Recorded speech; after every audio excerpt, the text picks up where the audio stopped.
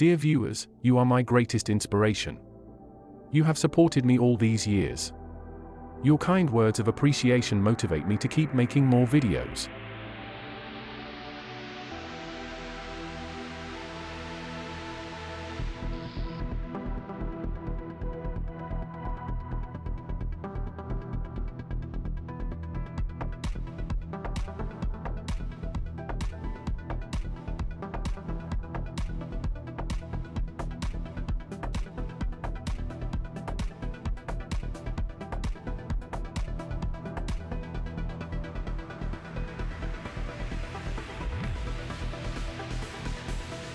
Prior to the actual geometry, let's briefly saunter through a couple of key definitions and clarify the fundamental concept.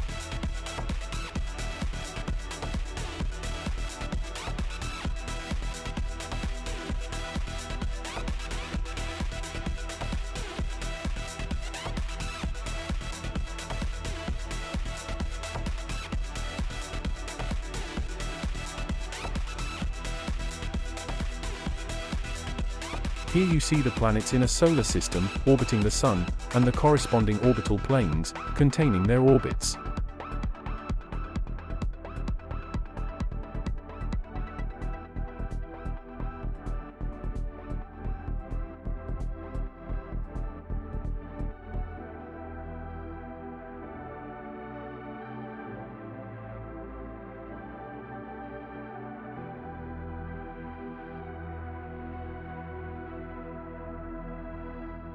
Now, let's see what axial tilt means for the Earth and for our Moon.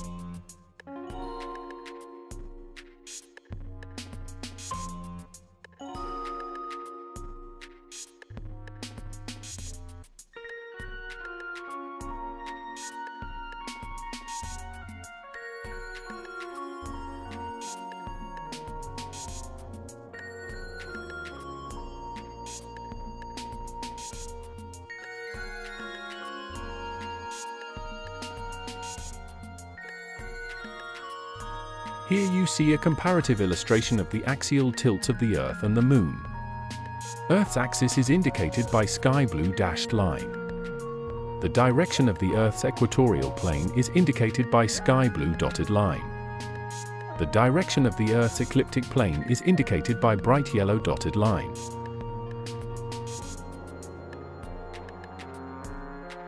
As we already know, Earth's equatorial plane and ecliptic plane are at an angle of 23.5 degrees with each other.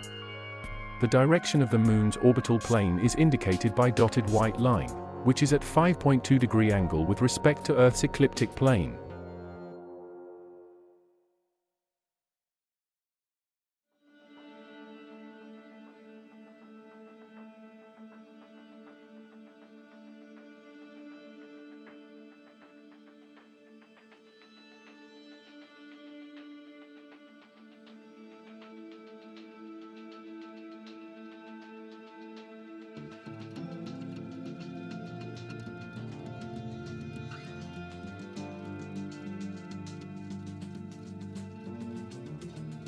For any celestial object, because of axial tilt, ecliptic plane intersects celestial plane, indicated by dashed red line.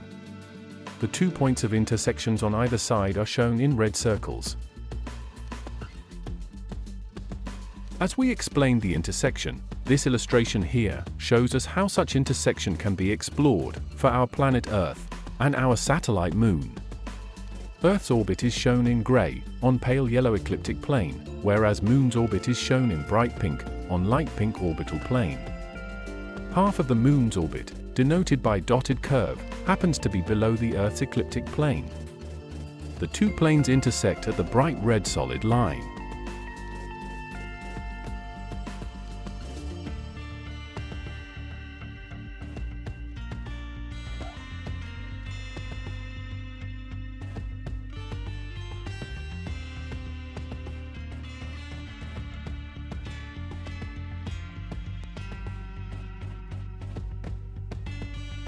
From astronomical, celestial, and terrestrial point of view, the lunar nodes are the points where our Moon's route intersects the ecliptic.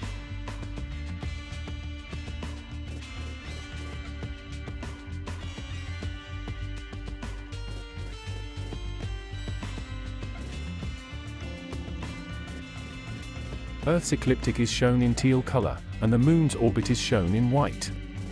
The two lunar nodes, the 2 points of intersections, are shown in red pellets.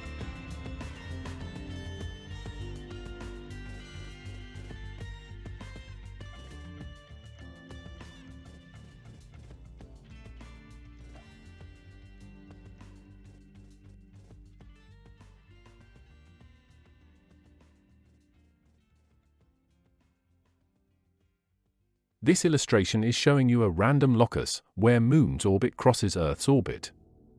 The part of the Moon's orbit below the plane is shown in dotted curve. The same, just another spot of crossing.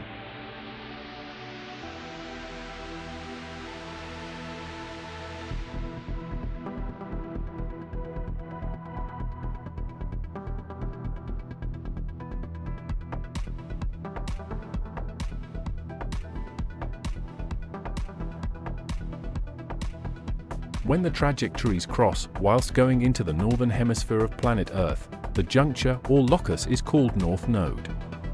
As opposed to when the trajectories cross whilst going into the southern hemisphere, it's the south node. When we try to connect the nodes with the Sun, you can easily explore at which spot they are aligned and not aligned, indicated by violet lines.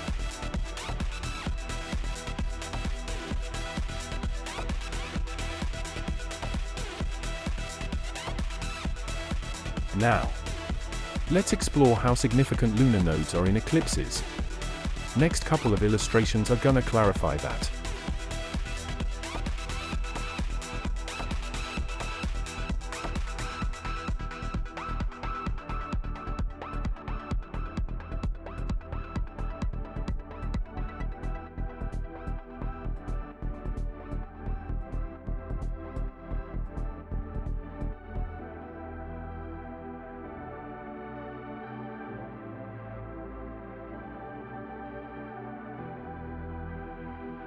Teal color planet Earth is on its ecliptic plane, shown in grayish-violet color, whereas Moon's orbit is shown in white circle. Moon's axial tilt is 5.2 degrees, as we already know.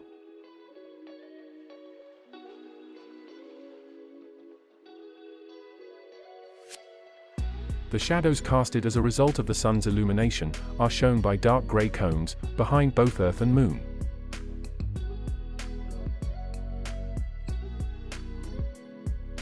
Moon's illuminated half is shown in white right in front of Earth. It's in fact new Moon from Earth view. Whereas Moon right behind Earth, on the other side of the Sun, would actually be the full Moon from Earth view.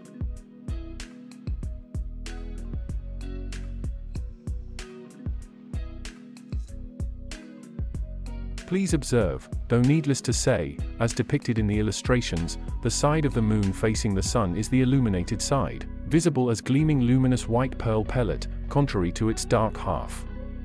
Whereas, full Moon covered by the projection of Earth's shadow is shown in smoky slate gray.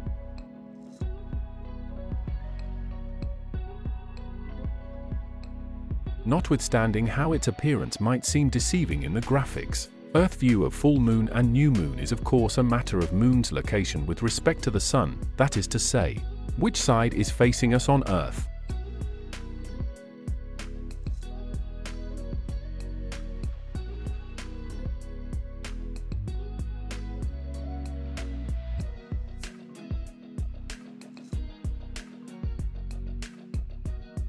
So, if it's full moon, why is it shown in black then?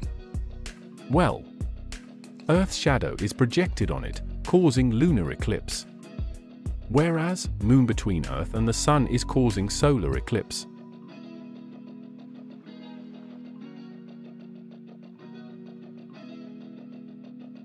The red nodal axis, joining the two lunar nodes, indicate how aligned the Sun, Earth, and Moon are, favorable for eclipses to occur.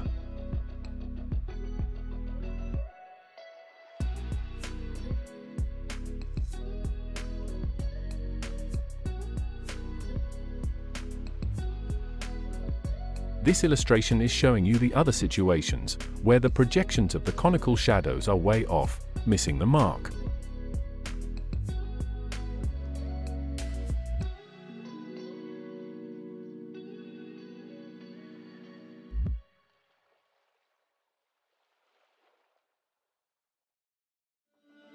When we draw the nodal axis, shown in deep pink, we realize why.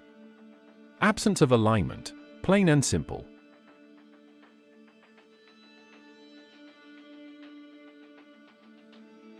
That's what we call unfavorable for eclipse to occur. Right?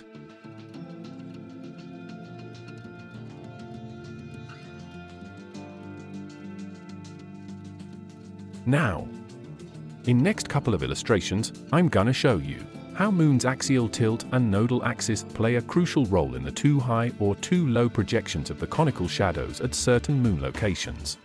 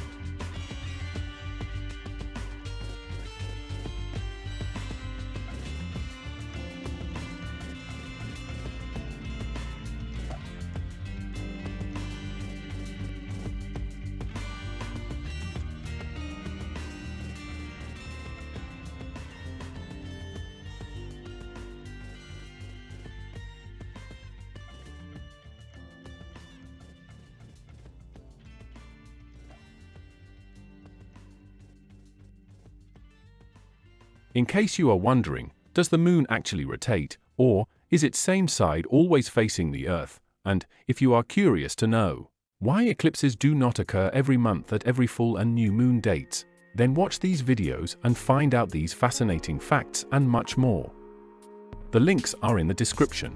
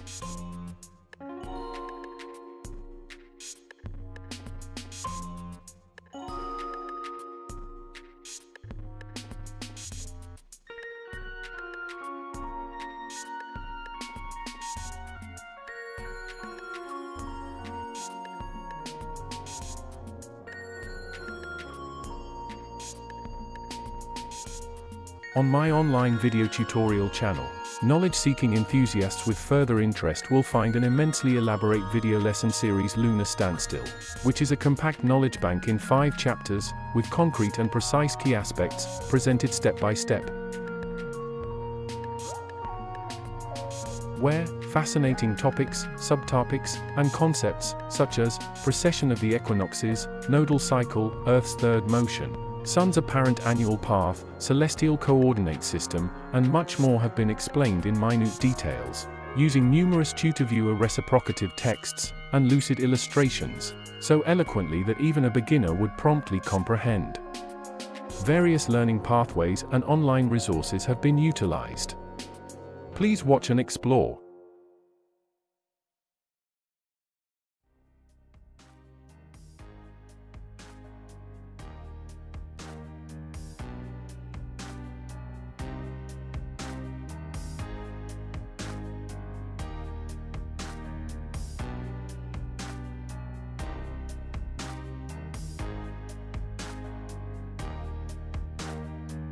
Please remember to like, subscribe, share.